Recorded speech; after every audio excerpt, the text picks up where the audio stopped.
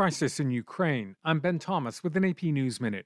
Ukrainian President Volodymyr Zelensky renewed his push for fighter jets in a dramatic speech before the British Parliament.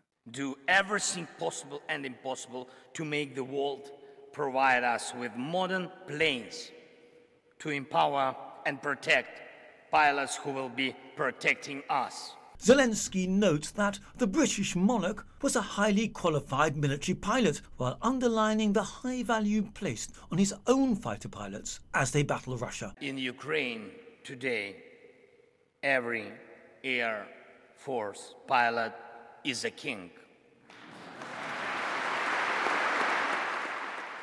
Zelensky, wearing his trademark olive drab sweatshirt, urges allies to send his country jets, saying combat aircraft would be the wings for freedom. I'm Charles de Ledesma. And I'm Ben Thomas.